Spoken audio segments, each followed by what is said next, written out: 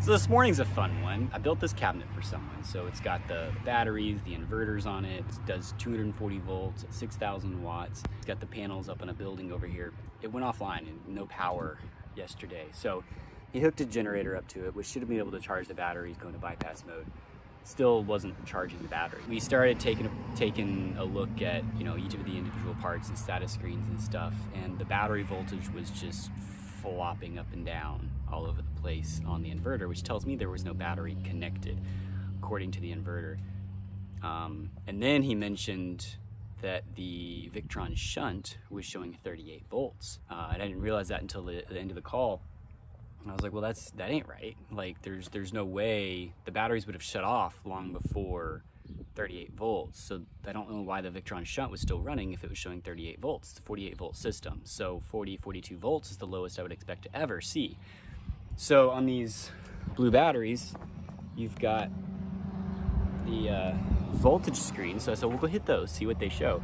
Well, one of them doesn't show anything. And that screen is connected directly to the cells. It's not going through the BMS, which means that something is dead inside the battery.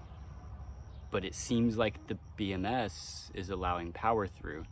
So very odd, because you would think that it would have just cut itself off from the rest of the series string and been dead, when in fact it seems like the BMS may be shorted internally. So I'm going to look at that later, but what I'm doing right now is I'm ripping these blue batteries out, and I'm going to put some different 12 volt batteries in series here, along with a 48 volt balancer, and get this thing back online so his well pump is again pumping and him and his son have water again, because that's important right now. Well, this is what we're working with. So we've got one of the Growatt 3000 LVM ESs over here. We got another one on the other side. And I've got the 4 batteries were up in here. So I'm just ripping these out.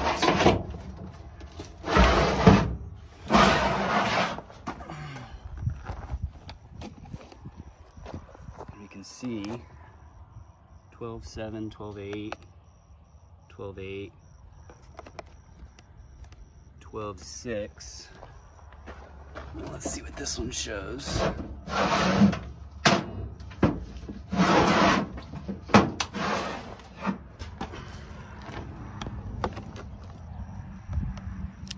This one shows nothing. It's just dead completely.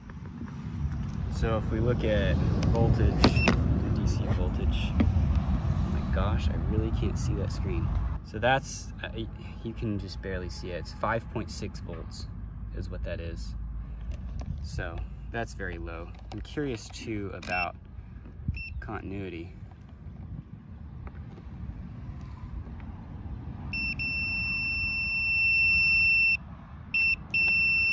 Yeah, it's got continuity. Obviously it's beeping, as does a normal battery. Okay. All right, so this is what we're replacing it with.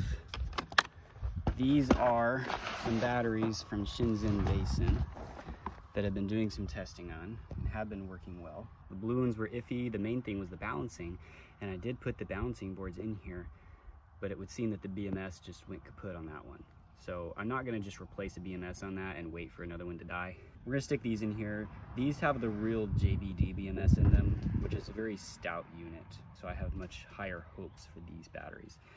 While I'm at it, I'm gonna go ahead and put this 48 volt battery equalizer in. And that's so that if, you know, the internal resistance of one of these is higher than the other, which is bound to happen, when things get charged up to the high state of charge, this will balance between the batteries to make sure that, you know, each of the 12 volts is sitting at, you know, 14 volts a piece or whatever it is that I've got it set to. Advantage with these Shenzhen Basin batteries is they're much smaller physically. They're still 100 amp hour. So the blue ones would come right out to the edge here, and they fill up all that space. These fit much easier. Much easier. There's a lot of room for wiring and stuff in here. Anyway, so I've got that all connected. I connected this guy, which is literally just positive and negative of each battery. Positive, negative to the next battery, positive, negative to the next battery. So that guy's on. Went ahead and flipped the switch on there. And here for the two inverters, they seem hunky-dory, 52.3 volts. So let's go ahead and flip on our solar. Let's see what happens then. Should be able to get status screen.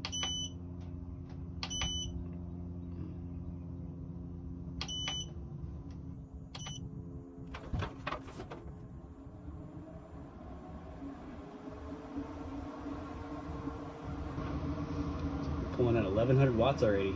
Look at that. That's better. Okay, so we're back at my house now. I did go ahead and replace the batteries in that system, and as you saw, it was working again. And this is the one that is suspect. So you can see here when we hit the button, nothing happens on this. And you'll notice that the wires for this meter go straight to the battery. It doesn't go through the BMS. If we measure, I want to measure between positive and here. So this is actual voltage of the battery, 5.8 volts. That's no good. And then if we measure on the far side of the BMS, 5.66. So it's a little bit low, a little bit lower, I should say. So it's possible the BMS is shut off, but not by much. Just a little bit of resistance in there maybe, I don't know. But of course the real problem is that the voltage is that low and that's the actual low voltage. You'll see that I did install the balancer board that the seller provided with a little splitter here, and it's up off everything so that it can stay, you know, coolish. It's not, you know, sitting up against anything because those resistors get nice and hot when they're balancing. But it looks like something went wrong here because things should have cut off instead of allowing the voltages of individual cells to get so low. So if we see here, we are at, wait, 4.2? That's not right. Yeah, here we go.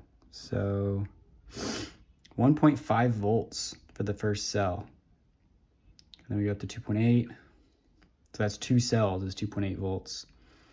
3 cells is 4.25, and then 4 cells is 5.86. So all 4 cells got severely depleted instead of the BMS cutting off. So I do want to see if this thing will take a charge. So I've got my trickle charger here. I'm going to connect it up. I don't have much hope, but the light turned red, which means I think that means it's charging. So I guess there was enough voltage for it to detect that it was a low battery. Let's see what we're reading here to here. 587. About here. 5.5. So still a bit of a discrepancy there. Oh, yeah, it was trying there for a sec, huh? Okay, that doesn't seem promising. Let's bypass the BMS and see what that does. Go straight to here for a minute. Stick there, and there. Okay, that's charging. Now, of course, this is without a BMS.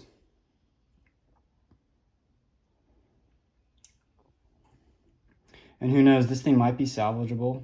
This will be an interesting test because some of these cells were down to 1.3 volts. So I'll slowly get this thing charged back up and then see what kind of capacity it has after the fact. But not very cool that the BMS failed. And I'm calling it the BMS because there would be no other reason, unless the balancer drained everything, for it to have done this. All right, so I got the BMS installed and I got it charged up, but things are a little out of balance. This one is high, hitting high voltage cutoff, whereas these 3 are still in nominal voltage range. So I went ahead and connected an active balancer, even though this has a passive balancer in it, so I can get this balanced out quickly, so we can do a capacity test and see if it lost any of its juice. I got this battery charged up. I got it balanced at 3.5 volts per cell. I was able to run a capacity test. We're gonna get to that in a second. But first I wanted to point something out that I saw when I was reviewing my footage.